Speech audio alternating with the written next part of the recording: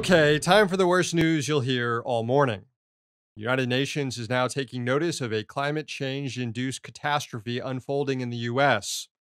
Disappearance of water in the country's two largest reservoirs, Lake Mead, which straddles across Arizona and Nevada, and Lake Powell in Arizona and Utah. Together, they supply water and energy to tens of millions of people in the surrounding states. But water levels are dropping very fast due to overconsumption and climate change. The UN Environment Program this week warned that the reservoirs are reaching dead pull status, the point at which water levels are so low they can't power the hydroelectric dams. And they might not ever return to normal. Here's how Liz Mullen-Bernhardt, an ecosystem expert at the UNEP, described it.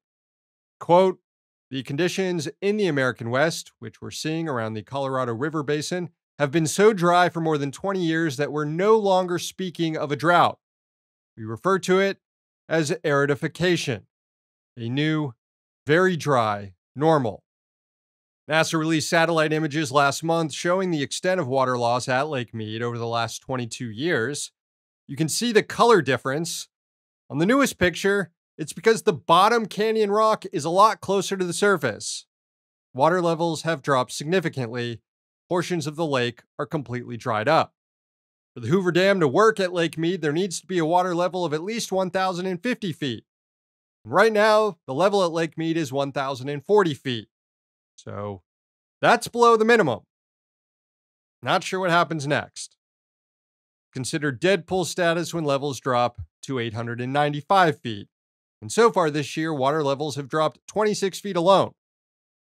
So you can do the math on when we reach the dead pull status.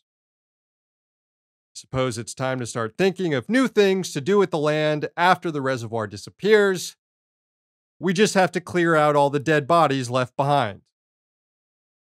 I forgot to mention that. As the water levels recede at Lake Mead, it's revealing a bunch of corpses, bodies dumped in the lake decades ago. Ain't climate change a blast? Hey, thanks for watching. Hit the subscribe button so you don't miss any of our new videos. Also, if you want to see Means Morning News in its complete form, not just the clips we post here, head on over to Means TV and get access to all our new episodes and our entire backlog, plus tons of other great movies and original TV shows.